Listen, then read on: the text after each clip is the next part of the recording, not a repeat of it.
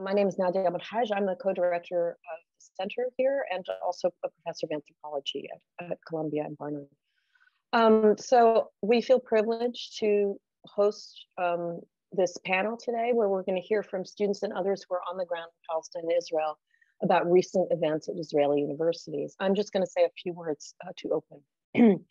Over the past month or more, we've witnessed the ongoing intensification of both state and mob violence against Palestinians under Israeli rule, as well as in the Palestinian resistance to that violence, most especially in East Jerusalem, in Gaza, and of course, inside the Green Line. One of the issues that was most remarked upon in the US press this past May, amidst the battles over ethnic cleansing in Sheikh Jarrah and the assault on Gaza, was the fact that in so-called mixed cities inside the Green Line, the fact that those mixed cities also witnessed Palestinians protesting in the streets. Of course, here, that is in the context of the US, such acts were largely portrayed in ways that don't capture, or they did not capture either what was going on or what was at stake. These were depicted as riots on both sides, as if there was some structural equivalence, let alone the fact that one side was backed by the state and involved organized mobs, in sharp contrast to the other. Moreover, the American press seemed to be full of interviews in which Israeli Jews, for example, Jewish residents of Lod, expressed astonishment over the fact that their Arab neighbors were attacking them after decades of peaceful coexistence. The long durée of ethnic cleansing, of the Judaization of Arab towns and regions in Israel, including in recent years in Lod itself, was largely papered over in such accounts, and certainly by the interviewees. The panel today speaks to those often obscured realities and to the belief, the insistence, in fact, that Israel can be and is both a Jewish and a democratic state at the same time. Having said that, our focus today is on the Israeli Academy.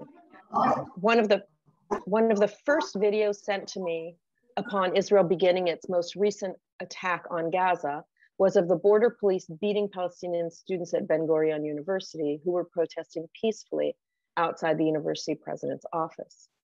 Those kinds of incidents receive virtually no attention in the US in the mainstream press. And our speakers today are going to touch on both the responses at universities to the recent protests amongst 48 Palestinians, as well as the long-term structural issues that Palestinian students and faculty face at Israeli universities. Structural issues, which of course can be understood only within the larger context of the position of Palestinian citizens in a self-avowedly Jewish state. This event was initiated and organized by Academia for Equality, which is a grassroots movement of, I think, 700 or so members committed to promoting democratization, equality, and access to higher education for all communities living in Israel. A member-based organization, one of its projects is the database of, quote, the Complicit Academy, which seems especially important today, given what we're discussing. To just quote from the description of that project, quote, it documents Israeli academic institutions' repression of dissent, institutionalized racism against Palestinian students and faculty, unquote. I want to thank them, especially the Academy for Equality, for their labor in preparing this panel. I would also like to thank what is a long list of co-sponsors who are located in the US, in Britain, and South Africa, academic institutions of one sort or another. But for the sake of time, I ask you, if you want to know the specific list, to go to the Center for Palestine Studies website, where they are all there. Finally, I'm going to say one third thing about logistics and then just introduce the person who will be moderating the panel. After the speakers complete their presentations, which are 5 to 10 minutes each, we will have time for Q&A. So you should post your questions in the Q&A option at the bottom of your screen. So let me finally end by introducing one of our participants today. Rabia Aghbaria is a human rights lawyer with the Adala Legal Center in Haifa and a doctoral student at the Harvard Law School. He is the author of numerous publications about Palestinian students in Israeli law schools and about the criminalization of Palestinian herb picking culture, among other topics. I now will hand the floor or the screen over to Rabia, who will introduce the remaining speakers and also will moderate the discussion until the Q&A. Thank you. Thank you, Nadia, for this brilliant opening. I'm happy we're gathering today to visualize the struggles of Palestinian students, those in Israeli academia in particular.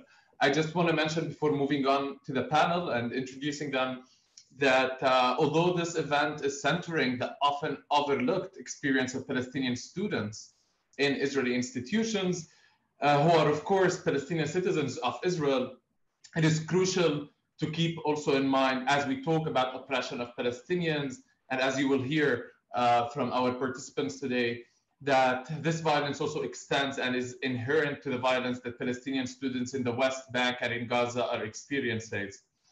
If you haven't heard about the ongoing abductions of students from the Birzeit campus, the military trials that are taking place there as well, you are more than welcome to please read about it. So I'll stop here and we will move to our first panelist, who is Aris Bshara. Aris is a researcher and a PhD candidate in sociology at Tel Aviv University. Aris is also the social and academic coordinator of SAWA program for empowering Palestinian students. So please welcome Aris for the first intervention in this panel, and we will hear from her. Thank you, Rabia, and shukran. Marhaba, good morning, afternoon, evening, everyone, wherever you are right now. First of all, I would like to thank Academia for Equality for inviting me and for organizing this important event, and also for acknowledging the importance of amplifying our voices as Palestinian scholars and students. And today I'm going to talk about the Palestinian students in Israeli academia during the current uprising due to past political events. I will begin my talk with a quote from Dr. Hunaida Ghanim's book, Reinventing the Nation, Palestinian Intellectuals. Ghanim examines the liminal experiences among Palestinian intellectuals and focuses on the language and the struggle of identity among Palestinian students in the Israeli higher education institutions. And she said, at university, you enter a place where there is no room for your language. The language is someone else's. It's a foreign language, antagonistic to you and to your nation. At first glance, it looks objective and innocent, but in reality, it's preparing a sweetened trap for you, murderous, but without pain and without blood. And if you adopt the language and the discourse that it creates, you are fighting yourself and your own native language. And if you decide to fight against it, you become a fighter like a Don Quixote. And then the owners of the language stare at you angrily and prepare to attack you. So you are caught in a trap until you see a book entitled The One Who Doesn't Belong, and you say to yourself, oh, that's me.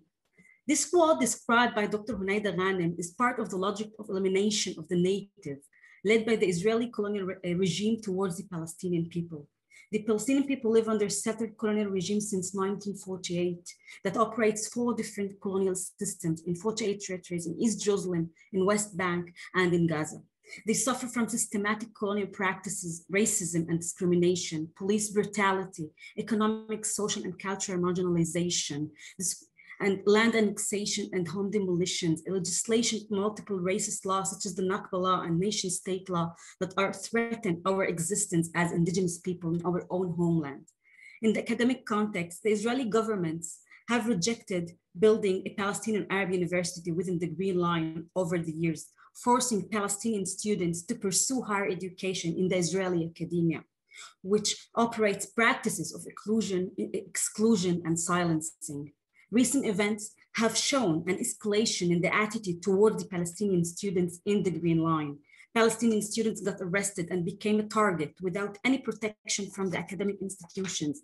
They faced attacks and incitement on the streets, social media, and campuses by the Israeli police forces, Jewish extremist groups, Jewish students, and teachers. Therefore, most of them have fled campuses and are afraid to return.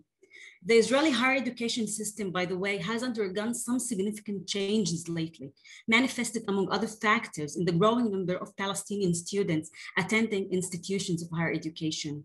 According to the Israeli Central Bureau of Statistics, within a decade, the number of Palestinian students studying in the higher education system doubled from 22,000 in 2007 to 53,000 in 2020. Approximately 17% of the total number of the students in Israeli higher education system are Palestinian students.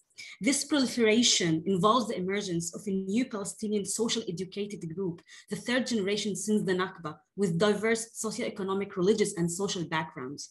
This new Palestinian group plays an important and effective role in promoting the Palestinian society economically, socially, and politically. For Palestinian students, the Israeli campus is a liminal alternative and racial space built on destroyed Palestinian villages where their individual, collective, and national identities are developed and challenged daily. As Rabia mentioned before, I work as a social and academic coordinator at SAWA program. SAWA means together in Arabic. SAWA is a program caring for the needs of the Palestinian student community in Tel Aviv University. During the previous events, we have formed an emergency unit consisting of 99 Palestinian members in order to assist and support the Palestinian student in Tel Aviv University 24/7. As a result, the Equality and Diversity Commission led by Professor Neta Aziv has formed a hotline for complaints of offensive acts and incitement to violence and racism. Furthermore, we created a Telegram group for Palestinian students, but the Shin Bet hijacked it and started to threaten us. Jewish teachers and students were also part of the persecution, delegitimization, and incitement campaign against us on Zoom and social media. Reem, a Palestinian student, shared with me her feelings during these events. We live under a constant threat. We feel threatened inside our homes and campuses. Personally, I live in Haifa with my parents, and the situation there is bad. We live under constant fear. Last night was a nightmare. My family and I didn't sleep at all because of the Jewish extremist group who burned property in my neighborhood near my home. We tried to call the police and the fire services, but there wasn't no answer. They didn't bother to come because they didn't even care about our lives. All this is legitimized by police and media. We felt insecure and the university hasn't made any decision yet. I'm aware of the importance of my academic education, but as a Palestinian student, I'm not even able to go down to buy a bottle of water from the grocery store. My classmates and I live in a dangerous area at the moment, and this current situation doesn't allow us to study. We are trying to survive at this moment. I ran away from Tel Aviv to be with my family and to feel more secure, but even here, the situation is extremely difficult. We are afraid to return to the campus, taking a bus or train, or even speak in Arabic at public spaces. What is going through my mind right now, she said, is whether I survive the night alive and who will protect me from these rioters. I seek to study like everyone else, she said. We will never give up on our basic right to pursue an academic education, but at least we should be able to experience academic education under fair and equal conditions in a safe campus. If I have a minute left, I would love to continue for another testimony from Hani, Palestinian student at University in Beersheba, Bir Sabah, narrating the story of his arrest by the occupation military forces. In one day, I turned from engineering student to a criminal person. The police investigator told me to say goodbye to my dreams. You wanted to protest, huh? Then you forget about becoming an engineer. He said, on my way to the dorm, I've noticed demonstration in campus. The police fired a stun grenade at the Palestinian students and began pushing us into the dorms building, and I got arrested by undercover cop on campus. About an hour after the demonstration began, right-wing activists gathered around us, attacked us, and threatened us with knives and illegal weapons, shouting, chanting, death to Arabs. The police didn't arrest them. They only arrested us, even though we were protesting legally and peacefully. I arrived at my home in the Galilee only after 8 days, during which I was in detention in the Naqab. At the end, I called for justice and freedom to our students, hands off Palestinian students in and out the green line, and stop the administrative detention. Thank you. Thank you so much, Aris, for this brilliant and powerful intervention. I really think that this framing is very, very helpful to situate the experience of Palestinian students in the wider structure of violence and settler colonialism we've all been going through, particularly the events that have been happening in the last few weeks. In May, among Palestinian citizens of Israel who have been subject to, as Nadia mentioned, mob attacks, Jewish vigilante groups attacking them, emboldened and protected by the police in Haifa and in Jaffa and in Lod and in elsewhere. I think Aris, you did a brilliant job in explaining how this logic of the mob extends from the mobs in the streets to the more institutionalized mobs we often attend as universities. Let's move on and welcome Yara Shaheen Gharabde, who will be speaking next. Yara is a social and political activist from Yafa. Yara is also studying history and gender studies at Tel Aviv University. So please let us welcome Yara. Yara, the floor is yours. I remembered to mention that I stepped in as moderator because Arish Sabagh Khouri couldn't make it last minute. And so she apologizes for that. Let's hear from Yara. Hi, thank you, Rabia. And I want to apologize, first of all, because I won't be able to open the camera.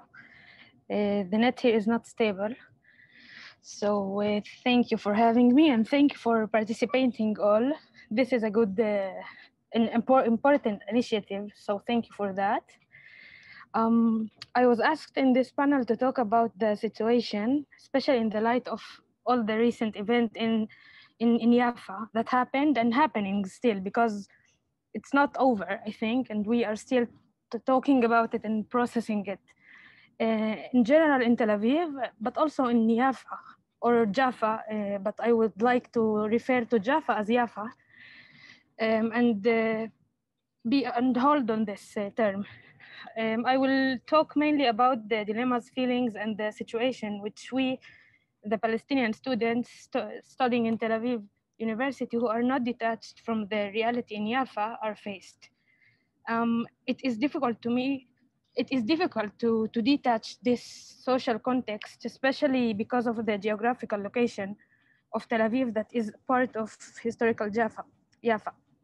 It seems that in Tel Aviv, the business is as usual, because we too are talking about the Tel Aviv space as a pink bubble, but still, with all the so-called liberality that Tel Aviv tries to show as a liberal, accepting, enlightened space, we have encountered many situations in which we are required to declare our intentions and condemn all sorts of action on our part.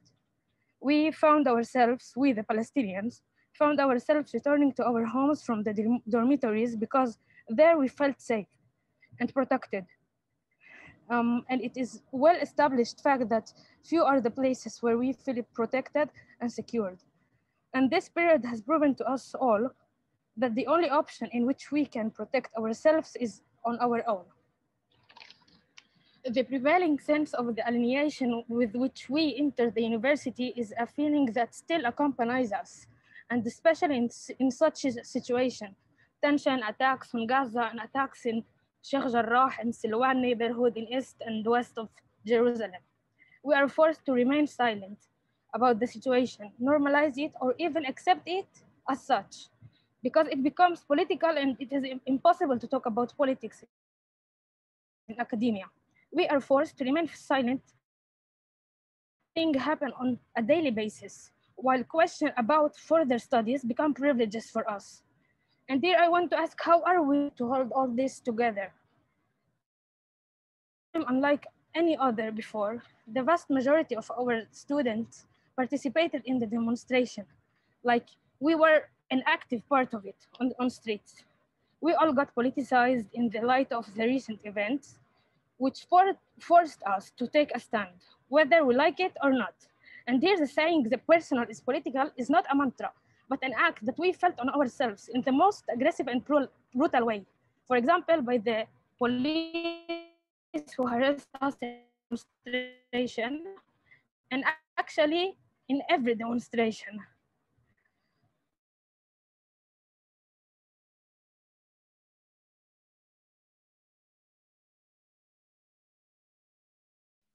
This was a serious dilemma. We start with the sentences of, we are with you, but I would like to share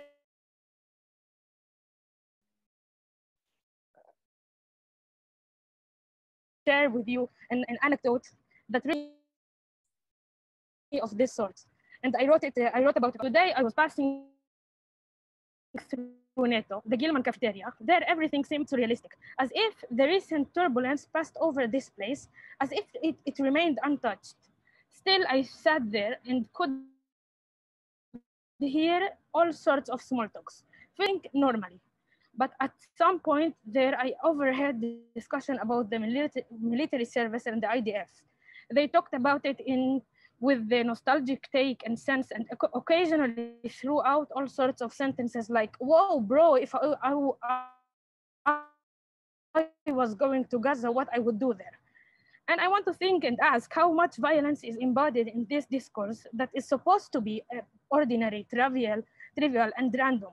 Think, it's only 12 afternoon. How am I expected to hear how am I expected to hear this and continue with my day in a non-political way, as they asked me, just like that? There is a difference between a violent society and one that normalizes patterns of violence. Moreover, when the institution itself dictates and defines when it is counted as a violence and when it is not. And here too, in the academic space, the discourse that's supposed to be intellectual and critical preserves and replicates militarism. And after that, again, we Palestinian students are asked to come out with the defensive statements, when in reality, everything is political.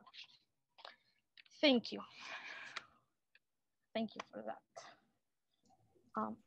Thank you, Yara, for passing this powerful experience of how even a coffee can become such a emotionally tasking task in Israeli campuses.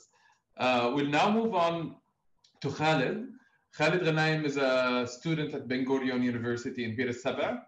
He's also a member of the student council there, and he will tell us more about the events that took place in Ben Gurion University. Khalid, the floor is yours. Thank you, Rabia. Thank you all for organizing this important event. I will talk more about a specific event that occurred in the University of Ben Gurion, which is in Beersheba city in south of Israel, where I learned there, where I studied there. In the day of the 11th of May, students made a demonstration for solidarity with the cause of Sheikh Jarrah, which all have heard about it in Jerusalem. Through this demonstration, some people who are the people of the place of Beersheba made another demonstration, but they came armed with knives and stones and things like that, and they have attacked the students. The police which was there, they have attacked the students too. We had 7 students arrested. They went to courts. Some of them stayed arrested for about 7-8 days. Students who didn't do anything. More than that, the students went to their dorms where they live, but the other protesters has attacked them. The university security, which they should secure the students, they did the opposite. Some of them have arrested the students. They were policemen at this event. Some of them has attacked them physically. They didn't do their job. So me and my fellow imam, which should be with us as members of the student council, we sent a letter to the president and the rector of the university to claim what happened and to speak on behalf of the students which was harmed there. But you wouldn't be amazed of the response that we got. We asked the president to be more tough in their statements, to punish the people who has break the law of the country and the law of the university. But what happened is that some of, especially right-wing political side, they gave message to the university. It's like a threatening message. that we may harm the university in some way, mostly by tamwil, by funding the university if they took a strict attitude. We made a meeting with the university's president and some of the staff, but we didn't have that what we expected. The university didn't take their responsibility of what happened. They didn't take responsibility of the behaviors of the security guys. And more than that, some of the lecturers have written some gizanit, عنصري, some racist statements in Facebook and other social media. Their own students were afraid to learn with these people. One of the students which was arrested said a sentence, and he said it in his investigation for the cops. He said, we always said that there is an apartheid regime here, but we say that about what happened between Israel and the Palestinian land and the Palestinian government. But we see that here. We see that the policemen and the security of the university, which their job is to protect us, they have attacked us, but we wasn't attackers. The attackers were sent free. We can put that in the context, which was them. We can explain what happened because the protest or the demonstration was in the same time when the situation escalated with Gaza. It was in the same day. And it was with the same day when it started the riots inside Israel, inside the Green Line. So we can put all of that and we can explain what happened with the students and the attitude of the policemen. Because after that, in 1 week, the police has arrested more than 2,000 guys for all what happened in the universities and in the cities and in the villages. All of them were Arabs, all of them.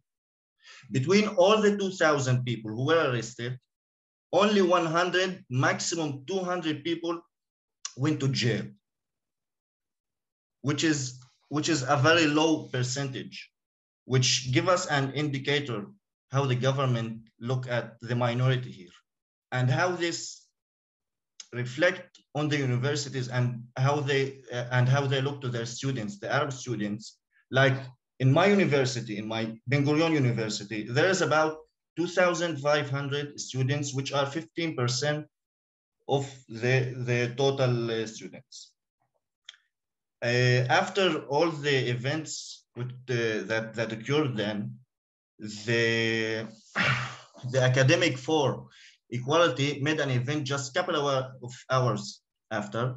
About 500 students of them has participated in, which is a sign that we have a big thing here. The university should make something. The regime should make something, but they didn't do anything. After that, in a couple of days, individual students have released a petition. 1,000 students of these 2,500 have signed this petition, which says that we reject what the university did, how they didn't take responsibility, and we are thinking again to study in this university or live in their dorms. With all of that, the university didn't take a responsible attitude. They didn't make any خطوات عملية, operative steps, practical steps, operative steps or acts against the people who has break the law, which are their workers, which are their employees. And until now, we are about a month and a half, more than a half, after these events. The university, they are like living in denial. They didn't do anything till now. And I can say that this happened in the Hebrew University in Jerusalem, in Haifa and Technion universities in Haifa, and in Tel Aviv. And all of that was against the minority, the Palestinian Arab students in this university, and the universities didn't take a responsible attitude. All of that is reflecting the government and the government's attitude. So it's like a hierarchy. It's something, it's like a chain that is continuing. And I thank you for. Thank you a lot, Khalid, for sharing all these details with us and reminding us how universities and administrations and security forces in the university can suddenly turn from their supposed duty to protect the students into actually arresting them and joining the Jewish supremacist mobs in doing so.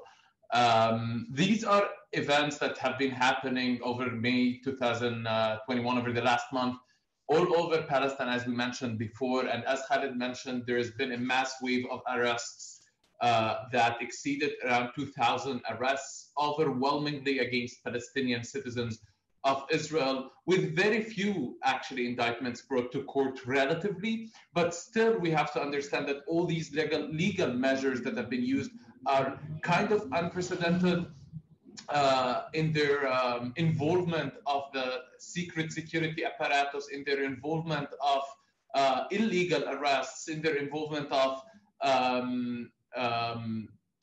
provisions that are ban legal counseling from the arrested people. So, and I think we still, as Yara also previously mentioned, we still haven't processed all this ongoing lawfare that has been waged against Palestinians in Israel. It is still ongoing, and we can see it. I want us to move on right now and say, just before that, I want to say also that a lot of these experiences and a lot of the arrests, there is a gap in the way Palestinian voices have been basically silenced in Israel. And we still feel that under the surface of ostensible normalcy that has kind of returned into the Jewish mainstream lives here in Israel, we still see that our voices, our experiences have not had been centered, have not had been heard. And so this event in this sense is very important to center these experiences as particular experiences of students in a wider frame. I want to invite Rafat now, who will continue to talk from here.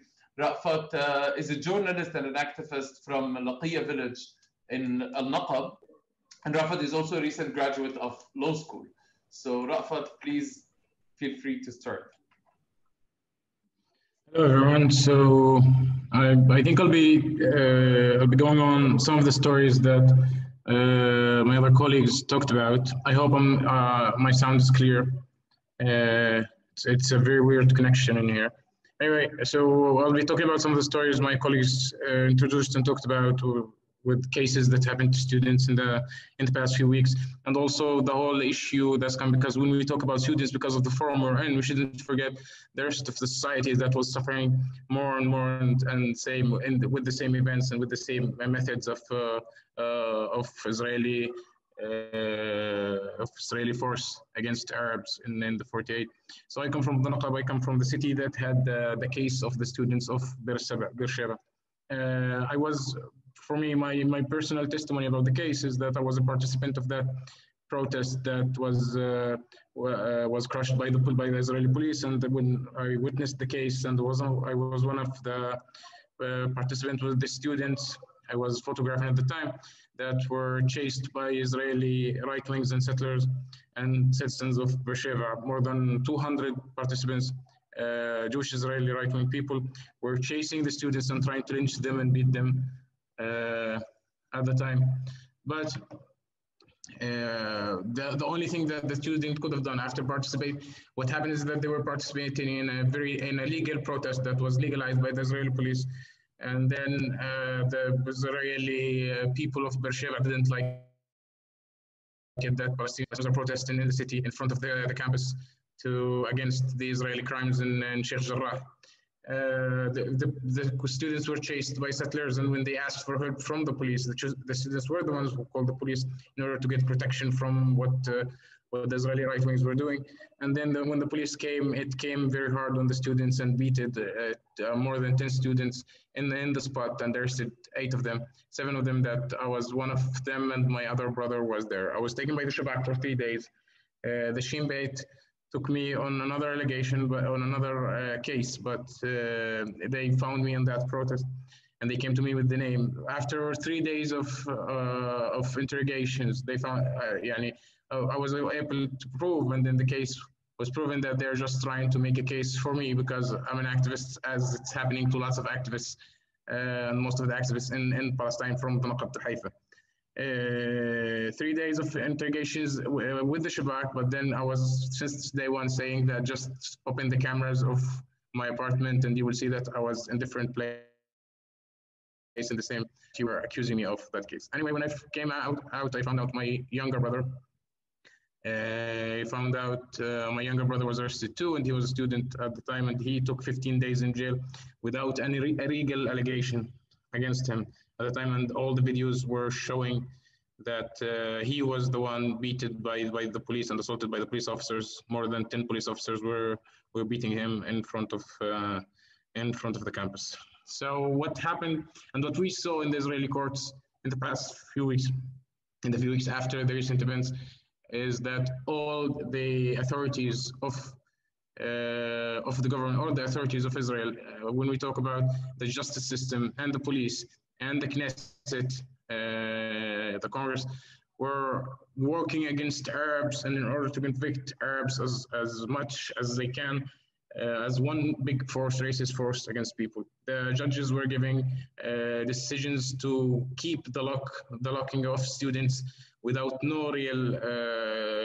clues, without no real pictures or any clues on them, just to make the society afraid and to not participate anymore with freedom of speech activities against what the government was doing, the Israeli government and Israel was doing in Gaza and in Sheikh Jarrah at the time. My brother got 15 days of prison time then, and he still have an accusing list. And same as 4 other students from the college who suffered so much at the time. None of the Israelis who were chasing these, and one of the funny cases that we found in court, that in the same day that these students that were beaten on video by the police, and they were they stayed in jail for more than 50 days. They renewed their lockage for the students. 2 Israelis were in court because they were arrested, and they admitted to the police that they had sticks and they had knives, and they were looking for Arabs to beat in Beersheba city, but they were released normally. So racism was very obvious, and I think it is. And I don't believe that there is any other democratic country that considers itself democratic in the world would do such a thing to students, when it's well known that's one of the main factors of real democracy going is real student activism and the real student freedom of speech, that's camera, and the real freedom of speech way of presenting, and no crushing to that. So I don't believe that's happening in Israel. The past few weeks showed us exactly that. In one point, the Israeli democracy could stop, and all the authorities of the country would act as one racist authority, and that's what happened with us. I would be happy to talk more after more questions. Over. Thank you so much, Rafat, for sharing all this painful experience. It must be hard to go again and again through trying to prove, or generally that's the experience we many times face, is that we are, as you mentioned in the interrogation, we are accused of things that we by accident can or cannot prove our innocence. Many of these protests, I want to say, that happened across Palestine and in universities in particular, started with a wave of peaceful protests that started from Sheikh Jarrah, from Jerusalem, spread all over Palestine, and were met with both police brutality and mob violence that led to all these escalations. Obviously, with Gaza being attacked later on and during the same time, and also escalations in the West Bank. So I think the role of Palestinians, citizens of Israel, and particularly Palestinian students in campuses is crucial, because it really highlights how these recent events have been uniting Palestinians regardless of official statuses, different official statuses or different legal statuses between the river and the sea. And we know very well that the legal system works to fragment Palestinians and create different subjectivities for Palestinians, dubbing some Palestinian citizens of Israel as Arab Israelis. It's important to acknowledge and be aware that this is official Israeli propaganda terminology that, in fact, most Palestinians do not agree with, according to numerous researchers. As a way of concluding, before that, I just want to flag that in the chat, either now or later on in the event, there will be a document with a link with suggestions about places to contribute or organizations, etc. So that make sure you check that out. As a way of concluding, we're sorry Iman couldn't join us today as well, but as a way of concluding, I want to try to sum up and highlight some of the themes that stem from these important accounts we have been hearing today before opening to the, moving back to Nadia to open it up for the Q&A. I think one of these themes was that Israeli academia is a deeply militarized set of institutions that are highly complicit in violence practiced against Palestinians. In fact, it systemically emboldens, encourages, and funds it. Israeli academic ties with the army and secret security apparatus in Israel are well known. It includes research collaborations, weaponry development, special education programs for soldiers, and more. Israeli academic institutions also entrench soldier privileges in access to dorms and education, protected by a special law and a judicial system that dismisses challenges against it. This was several cases by Adala against this law that discriminates based on granting benefits and privileges to soldiers in higher education. The logic of Palestinians as enemies extends from the soldiers to the academic institutions themselves. And this is exactly what we've been hearing today from all these accounts.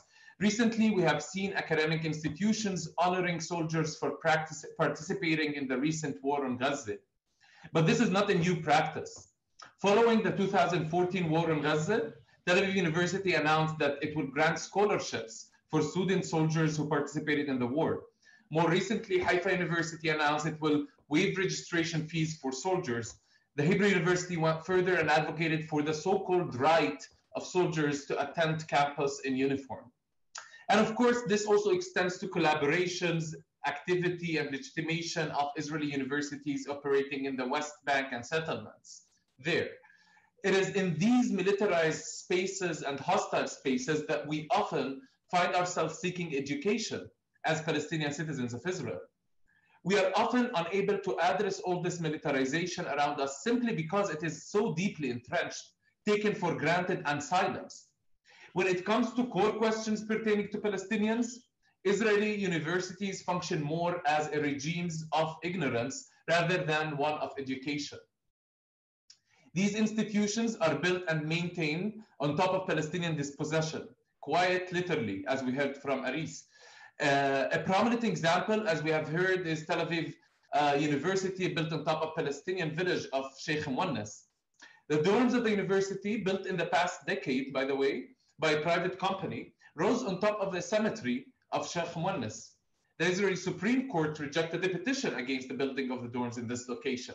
And this shows us to how entrenched this system of oppression is, how complicit institutions are in providing these circumstances. This is all the underpinning infrastructure of institutionalized violence that by the end of the day enabled and emboldened the recent attacks on Palestinian students in campuses over the past month.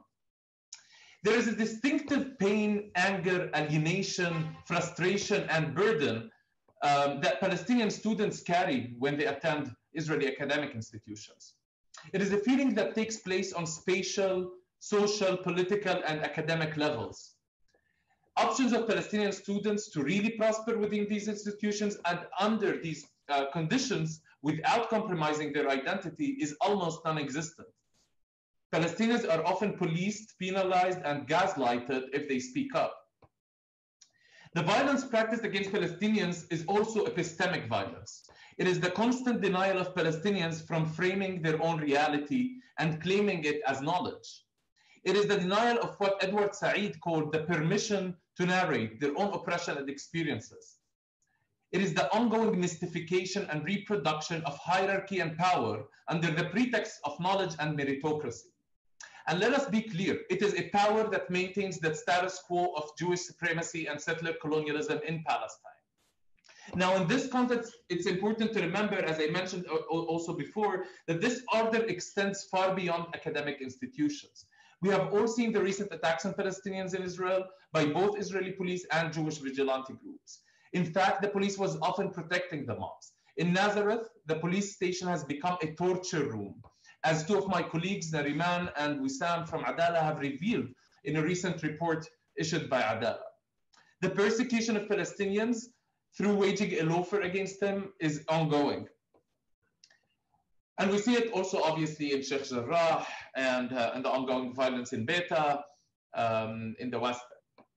What these events revealed and surfaced is the militaristic apparatus that governs, persecutes, tortures, and oppresses Palestinian citizens of Israel, both from inside and outside academic institutions. It is the logic of oppression that extends in different forms in between the river and the sea. The oppression of Palestinian students in Israeli institutions is important to visibilize, but this oppression of students, of course, extends and is even more violent with regards to Palestinians in the West Bank and Gaza, Palestinian students. We need to think of them as inherently linked. The Israeli crackdown on academic institutions is well known in Palestine, particularly using visa obstacles to prevent researchers from entering these institutions. It's a phenomenon well written about and well documented by many outlets, as well as the sentencing of many students from Bir Zayt, from other universities in the West Bank in military courts. I please urge you to read more about it. And there is something to do with all of this. And by this, I want to conclude and open it up for questions. There is something to do by the end of the day. We need you to speak up against the complicity of many European, American, and other academic institutions in this scheme. We need you to help us amplify Palestinian voices. We need you to keep talking and educating about Palestine, and we need you to help us keep pushing. Thank you. I will ask Nadia to take it on from here, and perhaps we'll open up for questions. Thank you all for your presentations, and of course, for your closing remarks, which I think are really important. So I'm going to start with some questions from the audience and then maybe put in some more. So let me start with one that relates very directly to where you ended your comments, which is asking for support. So you were focusing on Palestinian voices, but since we're at Columbia, I'll start with a question that comes from a recent graduate. So I'm a recent graduate of Columbia working with current students on a campaign to end Columbia's new dual degree program at Tel Aviv University.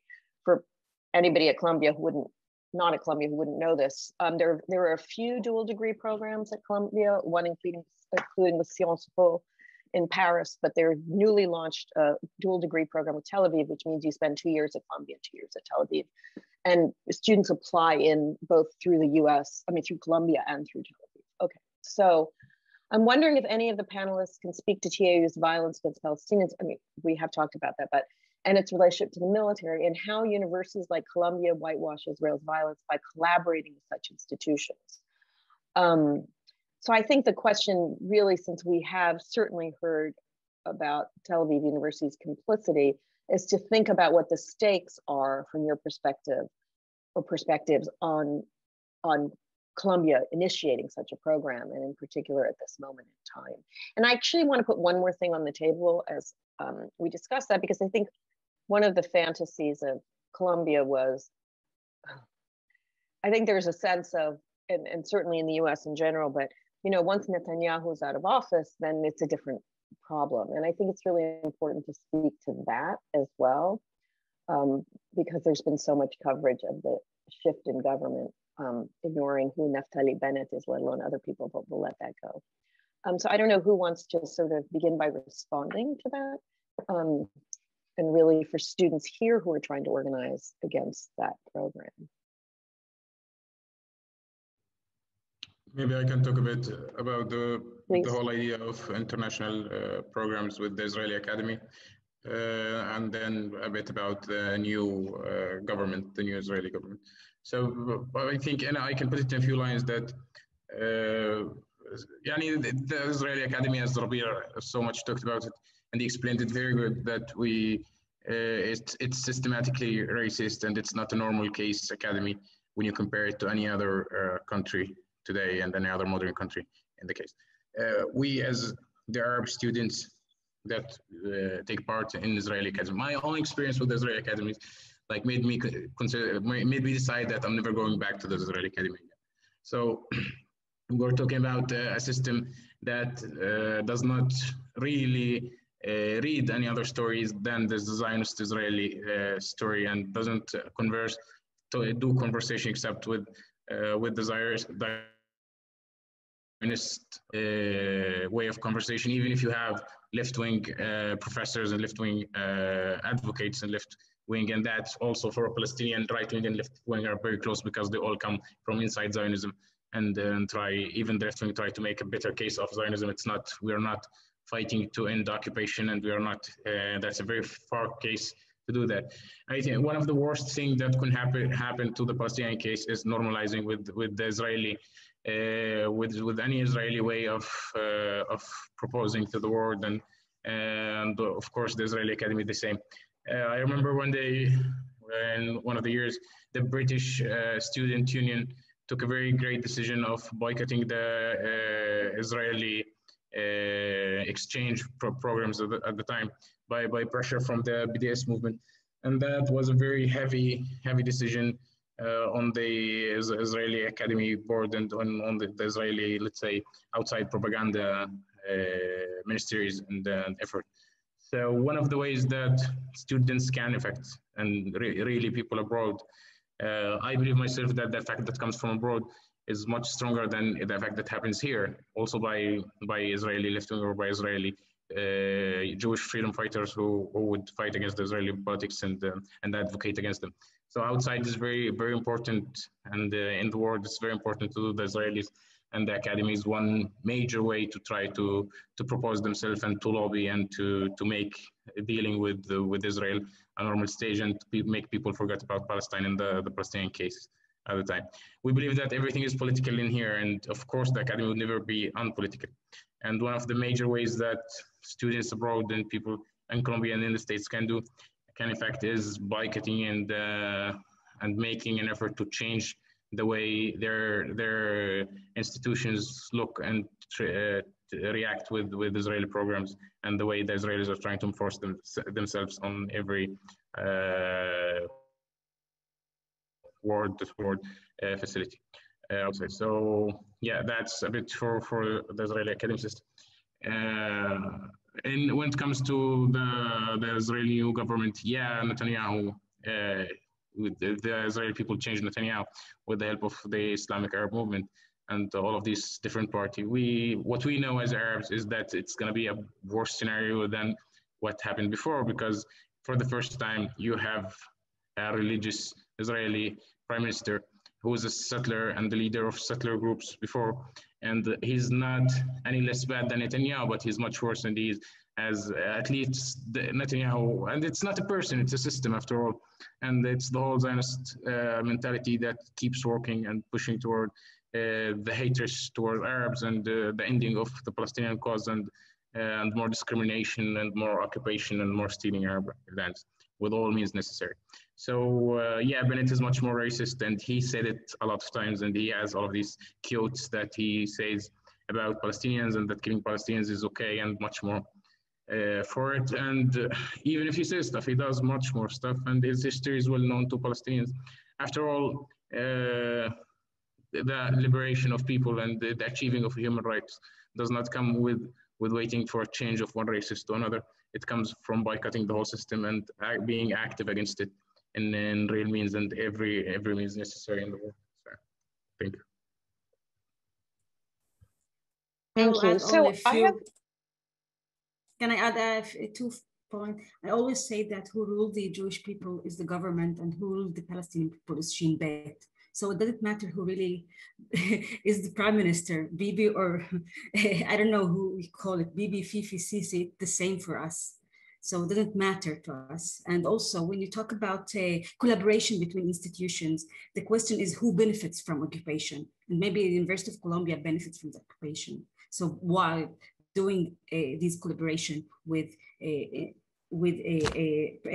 public and private higher education institutions. Sorry, thank you. Yeah, that is the question at Columbia, among other things. I want to ask one question before, I want to ask for a bit of elaboration from, I don't know who feels best positioned to do this, but obviously a few of you can, and then I'm going to go back to questions. I think, you know, US universities have military presence. There is this thing called ROTC, which is the, oh my God, I can't even think what that actually stands for, but it's an officer training corps that you get applied to, you get when you're in high school, you get funding from the federal government, and you can attend college on that as a scholarship. And there was, you know, ROTC had been thrown off Columbia's campus in the 60s in the middle of the height of the Vietnam War, and was there, in a very controversial vote, was reinstated maybe a little over a decade ago, maybe a little longer. So that was controversial. And of course, given that the US has been at war for 20 years, there's also a big veteran presence on Columbia's campus, largely through the School of General Education. And again, people on the equivalent of what's called GI Bills, where the federal government grants you a certain amount of, you know, funds for education following. So, you know, it's not, although I would say the presence of the military or ex-military personnel at Columbia is much smaller than certain other probably state schools, particularly in the South, there certainly is a presence here. So I think it's important to all, which doesn't mean it's uncontroversial, but just to say, I think it's important to lay out so that it doesn't just seem like the same thing, which doesn't mean I'm wholly comfortable with what goes on here, but I would, you know, you in particular mentioned that soldiers get certain privileges. And I think it would really be helpful for people to understand, both within the universities, but also not in the society at large, what it means to not have served in the Israeli military, keeping in mind, of course, that with the exception of the Jewish Palestinian citizens and some whatever who can volunteer, are not entitled to serve. It's not just that they refuse to serve, right? And if you could give some context for that, I think that would be really important to understanding what is very specific here in the context of this Jewish state that has 20% of its citizens who are not, in fact, Jewish, if you don't mind. Yeah, that is an important question. I think when you were describing the US campus and its relation to military, it reminded me from my move from the Israeli campus to the US campus and the differences I saw, which was interesting. It's definitely true that you know, US campuses, especially elite universities in the US, are deeply enmeshed and complicit in many terrible stuff. They profit, they invest in mass incarceration and fossil fuels, etc. And this is all campaigned about. But when it comes to the military, I think it's really incomparable because I remember, you know, I didn't know that when I arrived at Harvard, I didn't know actually there was a military presence. I only saw one email sent by the administration saying, sorry that they have by law to welcome the recruitment from the army to some fair they were hosting, but because the army is discriminating back at the time, at least during Trump, were discriminating against transgender people, and the university was supposed to be supporting of trans rights. And so it sent this email, and it really was a big debate about the presence of the army and etc. And that was so refreshing, to see that even when military is present, it is at least contested, and at least there is a reservation, or maybe it's it's a lip service, I don't know, by the administration, but it's still the idea to think that you have to justify the presence is there, of the military. In Israel, it's nothing compared. I mean, it's a revolving door between the academy or the academia, the Israeli academia, and between power positions in this regime, and including the army. The presence of a uniformed army person in the university, in the classroom, is very much normalized. As I said, it's taken for granted that you have soldier classroom students sitting in soldier. When I went to Tel Aviv University Law School in 2012, a month later, I remember very vividly, a month later, my class was half empty because the war in Gaza was then started, and half of my classmates simply went as reserve soldiers, and it is this context that really puts you in existential contradiction, in the sense of you're studying with people that this distinction between civilian and soldier is really collapsing, and on an everyday basis. And it is really this sometimes subtle, sometimes explicit, very blunt references to the military, and it's not only in recruitment and not only in its presence in the general, university, but also in conversations you hear, as Yara was talking about, in the coffee. You go to back. It's a daily practice. Its presence is daily. Its presence is intense, and its presence should not be normalized. Many students, Israeli students, think it is normal to start a sentence with "when I was in the army," or Israeli professors think it is absolutely normal to explain a point by making a reference to the army. And I think this is part of the banality of the evil. So this is the problem. And sorry to jump here, because when we talk about the arrests and this violation to the campus in Arabic, I know Nadia know it means haram. Haram, it's a holy ground that shouldn't be violated. And by the invasion of the military occupation forces into the academy, that's really threatened us all the time, and not only in the Green Line, but also it's something common in Bir Zayt, for example, to take someone and start to interrogate him as a student and put him in jail like forever, and without any trial too. So this invasion, and I'm also answering the question about a Palestinian university in the Green Line. I have to answer it, if may I.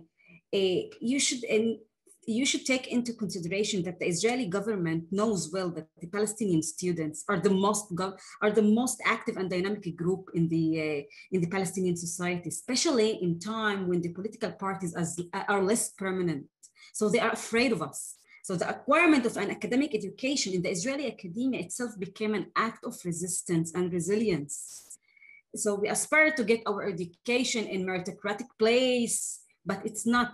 So it doesn't matter if we are studying in the actual Palestinian university in the Green Line or Israeli university in the Green Line, we are the target, because we are very active figures in the Israeli society right now as Palestinian students. Thank you. Just to clarify, I was answering a question in the Q&A about whether it would be worth opening a Palestinian university inside the Green Line and whether that would be possible. Just to say two quick things before I go to the next question. Yes, the one thing I have to say that's always I'm not surprised by many things, but noticeable is in the opposition to US military or ROTC recruiting on campuses, the issue of fighting it was initially that gays weren't allowed to serve in the military, and then later with the trans thing you're mentioning. Now, I've never been able to decide whether that was simply strategic, but I mean, the US has been at war for over 20 years continuously. and no opposition to military presence on US campuses has talked about the war. So, I mean, the sort of imperial blind spots of the US are certainly worth noting here. And to also say what you're talking about, campus as a haven, and it is true. I mean, there are certainly things that happen on US campuses, but when soldiers the National Guard opened fire on students at Kent State, I think it was 71, maybe a little earlier, that was like this shocking event in the US. That's not supposed to happen on college campuses. And I think that complicates the discussion in the US around the complicity of Israeli universities and the question of boycott, because there's this sort of fantasy that many academics ourselves have of universities somehow these spaces that are above politics and beyond politics, right? That we're not in any way complicit. And I think that's a lot of the pushback that we get. So I want to pose another question, which I think is a really important and interesting one. And obviously anyone can start jumping in and then we can move around. How do you understand the kind of education you were receiving at Israeli universities? And what does it mean for you to be drawn into the project of Israeli education in this terrible dilemma? Anybody want to jump in to start? I think it's a really important question. Can I answer that? Because my bachelor I made in the University of Haifa in political science and Middle East history, but I want to mention something here. Like in the high school studies in Israel, every kind of population has their own تخنيت, has their own program. So like the Druze, which are Palestinian Arabs, learn some kind of history. The Jews learn some kind of history, another section. The other Arabs, which are Muslims and Christians, learn something else. So every kind of population, they have their own history. But which is interesting that a student in a Jew student in the high school, he learns about the Holocaust.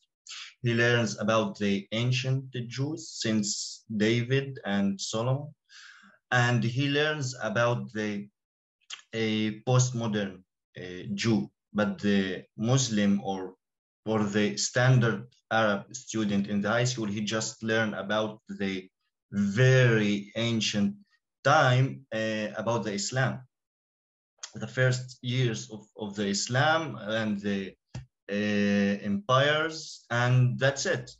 That's his history. So when I studied Middle East history in the University of Haifa, it was the same thing. I didn't study something which is more interesting or enlightened me more than that. Like in the Columbia University, you have, I think he's still Wa'il Hallaq. Wa'il Hallaq, like when I read his books, it's something different about what I learned here in the university. And it's the same thing in the learning programs in the high school. And I am as a citizenship teacher for high school students, the citizenship is the same program for all the students in Israel. And it is very paradoxically thing. The program, like if you teach it for Jews, it's very easy. If you teach it for Arabs, it's very hard, very difficult. You have questions that you don't have the answers for them because of this missing ring, the historical point of view for the whole issue, which is the Jew student take it from high school, but the standard Arab student don't take it in the high school. He has to study it by himself. Even if he goes to study that in the university, it won't be very helpful for him and to answer his questions.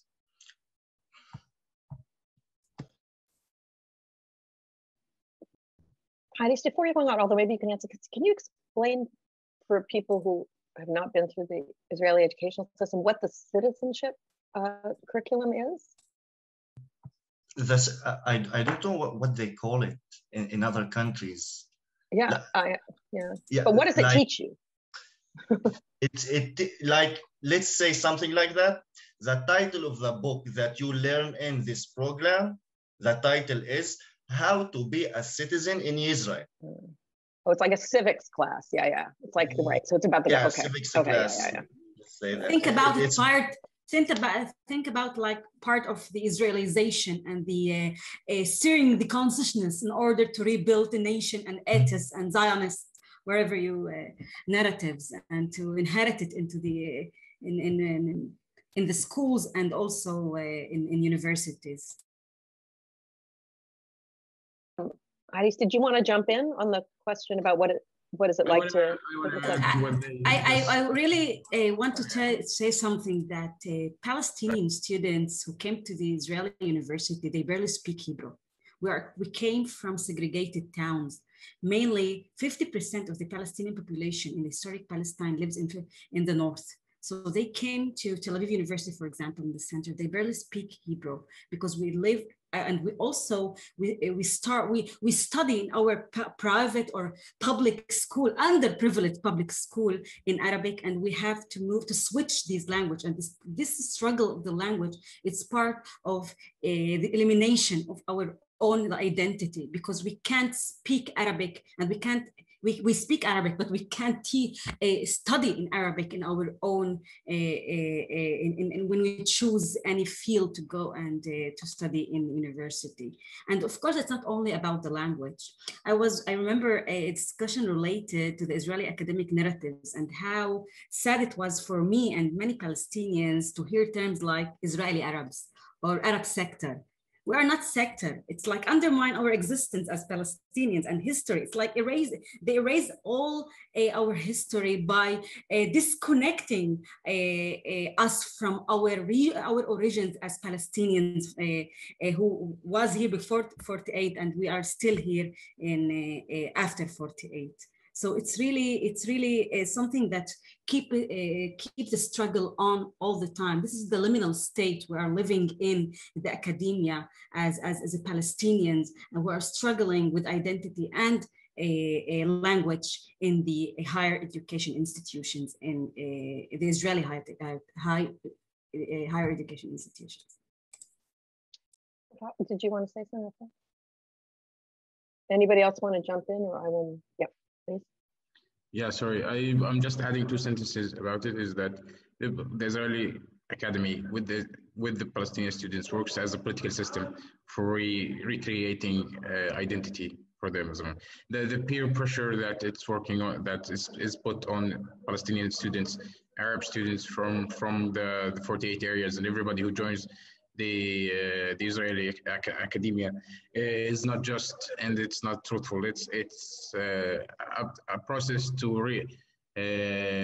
rebuild the identity and to create a new Arab for them. You're not accepted to be Palestinian when you are Palestinian as much as you try. For example, one of the examples is in the Beersheba University.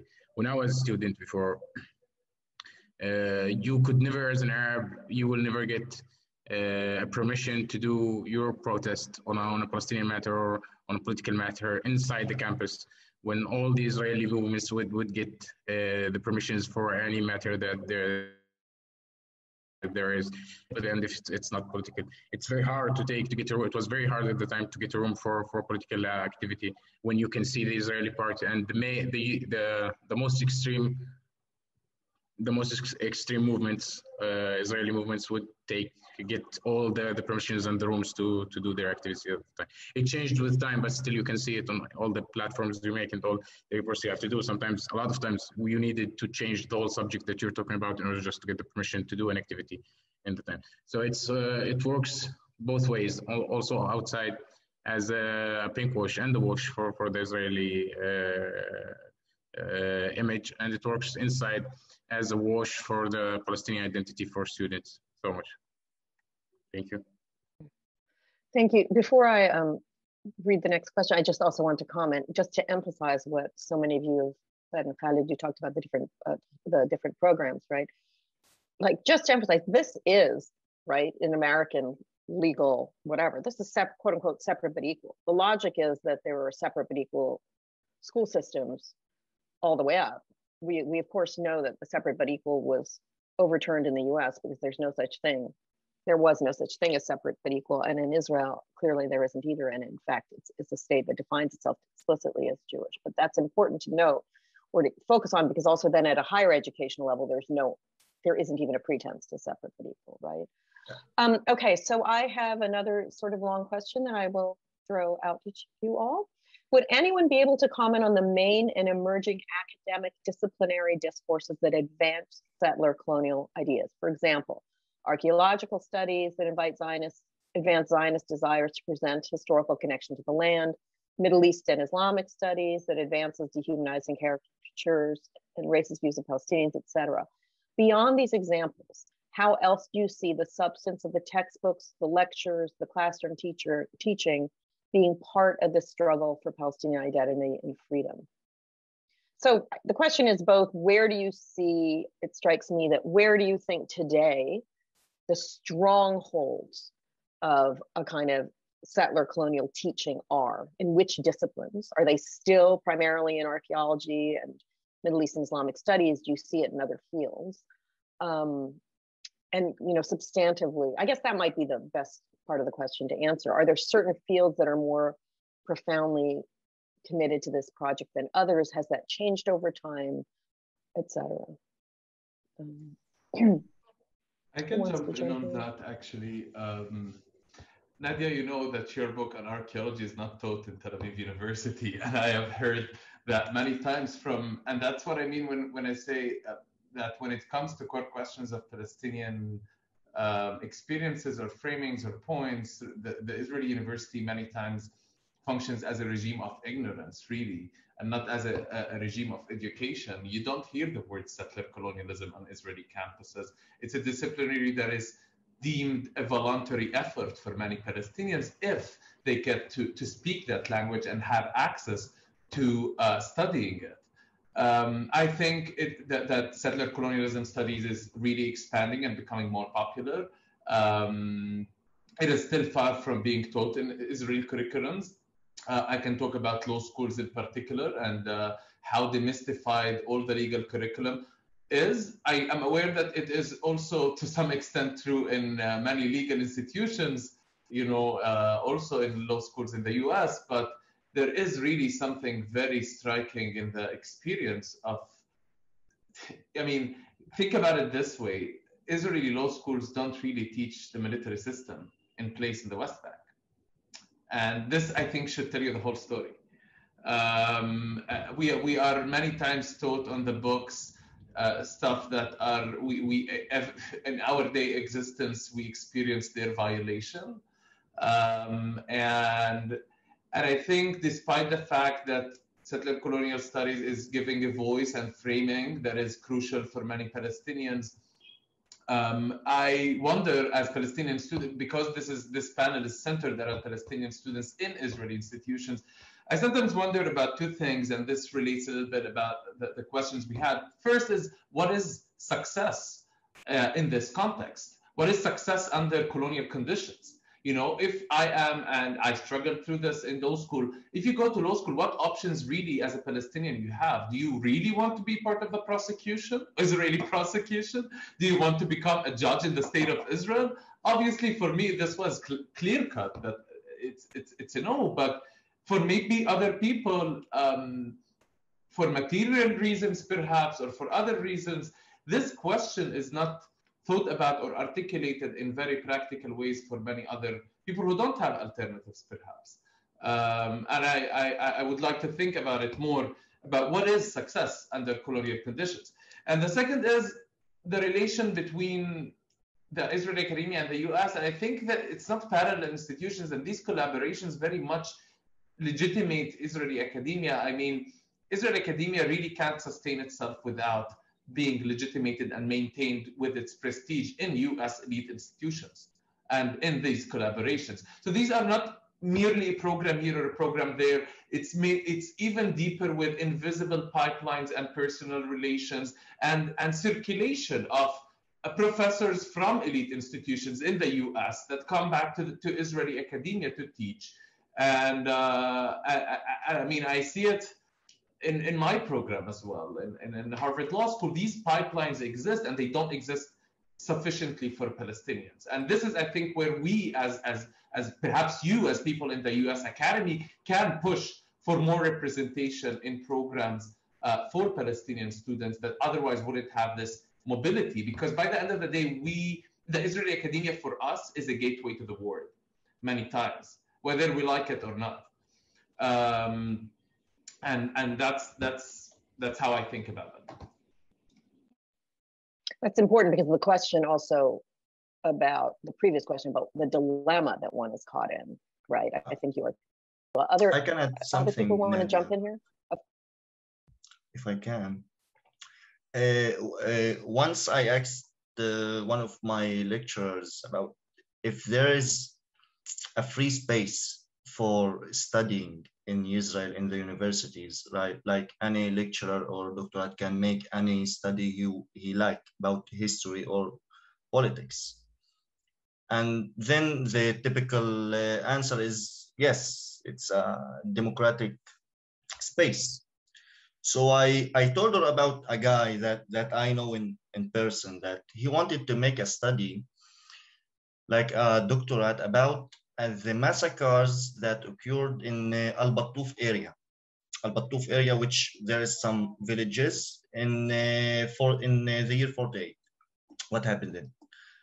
But they rejected.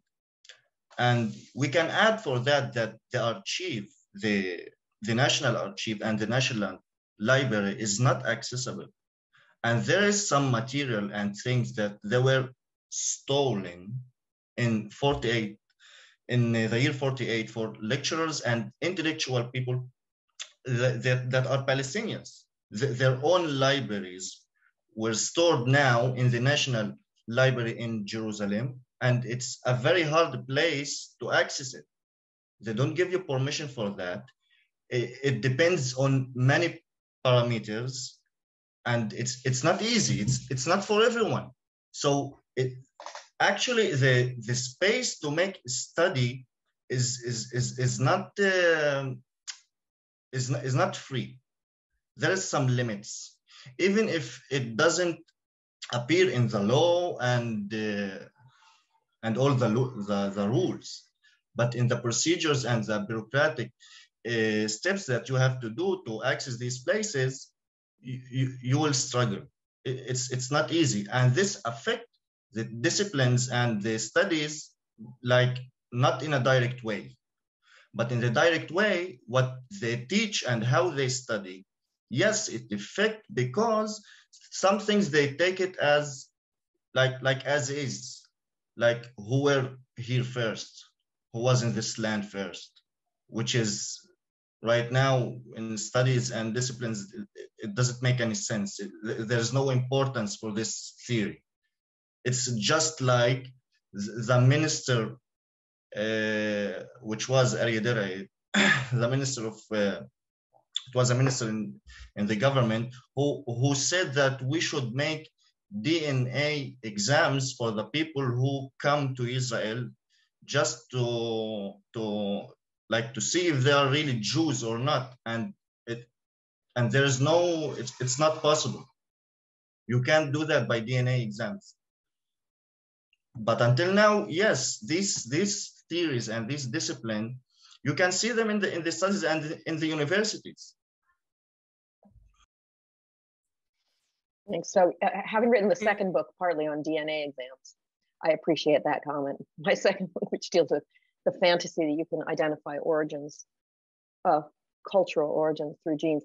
Okay, I'm going to give you guys a final set, just two questions that are related, and then we'll begin to wind down. So it's all great. It's great that Academia for Equality is having an important conversation. The person concurs with much of what's said. However, I think we need to remember the field is not uniform, and there is room to move and initiate alternatives.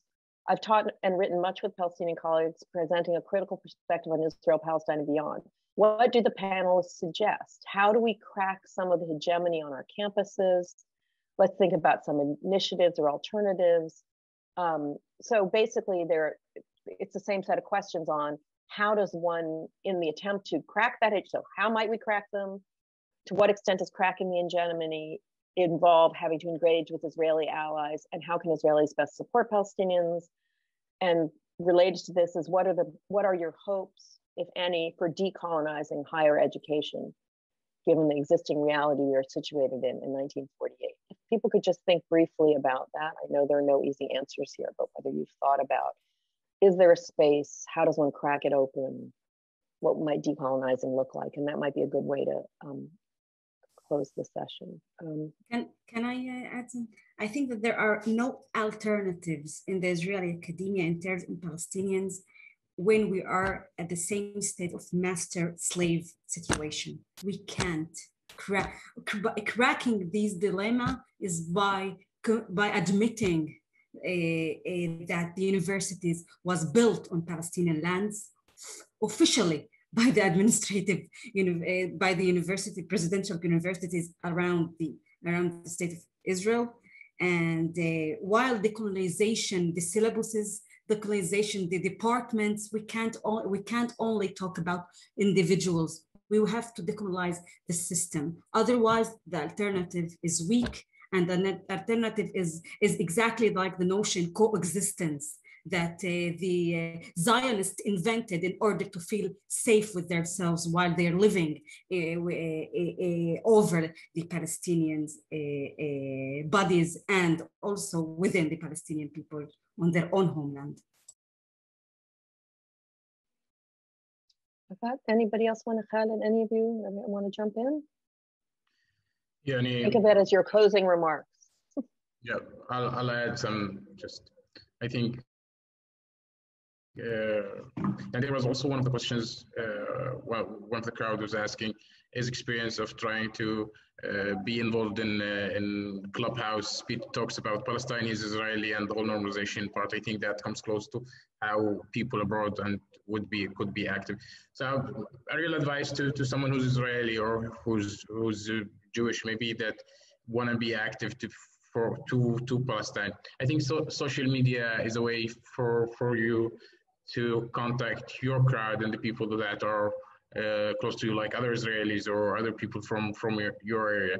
You're not trying to convince the Palestinian part of anything. Your activism is to change ideas and change thoughts and to bring more people to the cause of Palestine, Palestinian students, and the Palestinian struggle from abroad to inside.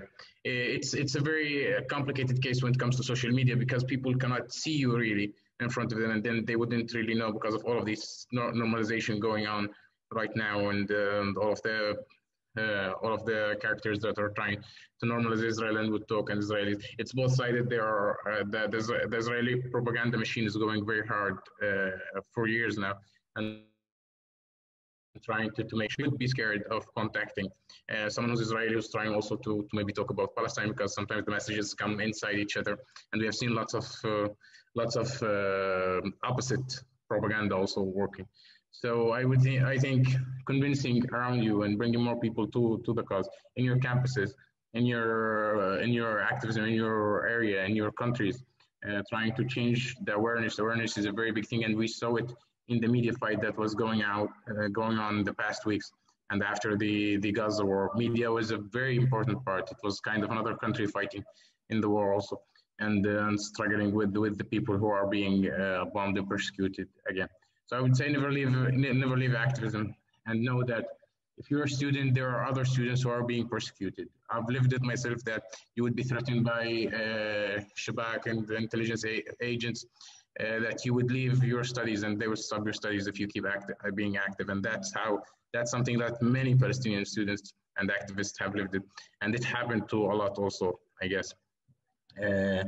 It's one cause for everyone. It's one very human cause, that fighting for this cause is the closest thing to humanity that you can ever get. And this is something, alhamdulillah, we feel also here. Thank you. Thank you. Khaled, do you want to say anything? Yes, I just want to say that I have been, when we was in the court of one of the students who was arrested, one of the Knesset members has told me a story about a foreign student, I don't remember in which university in Europe, maybe in Sweden or Switzerland, who got arrested. A foreign student made more than 1,000 students, local students, to go to streets and make protests to get this student out. But in Israel, this doesn't happen. So what I want to say that after all the events that happened in the universities here, we have sent the president a letter about 10 demands we want for the student. None of them have got response. The local pressure is not very effective here, but the international pressure, I think it is very effective. Why? Because the universities here take funds for the Arab students specifically. They have programs for them. These programs are not very effective, and the money that the students pay for security and for student councils and associations, it's not effective, and they don't have any benefit of that. So international pressure may have a benefit here, may get some results more than the local pressure here, because the environment, the political environment, is strengthen these disciplines and these acts from the universities. And I would thank you again for participating. Maybe can I hand it to you, and then I will. Yeah, I will just be very briefly. I just think things we can do in this sense is, remember also Palestinians students have agency, and Palestinian students do organize in independent ways, and be sure to reach out and visibilize these efforts as well. To name a few, there is the Edward Said Forum of Social Studies Palestinian students in Tel Aviv University. There is the Arab Law Students Forum in the law school in Tel Aviv University. There is similar forum in Jerusalem, etc. And I think we need to also be sure how to make more pipelines here that can, raise representation and center these voices that are important and that can lift voices that are usually penalized in Israeli academia beyond, to transcend these hurdles. And as for the academic discussion itself, I think Academia for Equality is the only project that is trying to discuss these topics, and that's a crucial point. I wish that we can emphasize more how much silence is complicity, especially among Israeli professors who deem themselves liberals. I think the events last month unleashed really obliterated any facade of symmetry, of both sidism, of ability to pretend that something normal or something suddenly ruptured happened. This hasn't suddenly ruptured. This has been maintained and built over years. And I think we are really pushing in the discourse in ways that we have unprecedented, perhaps. We're reaching through social media and media outlets that are now centering Palestinian voices more than ever, reaching wider audiences. And it is time to not to go back from here, but really to keep pushing and speaking truth to all these institutions of power, saying that silence is complicity, and that we need this representation and this space. So I will end with this. Please do remember that there is a link in the chat with suggestions compiled, and people can just check it out also for more information. And thank you everybody for all your efforts. Yeah, so I want to thank all of you who joined us very late at night, or now it's pretty late at night, at least for me, and for hopefully starting what's a really important discussion. I want to apologize to those of you who posted questions that we didn't get to.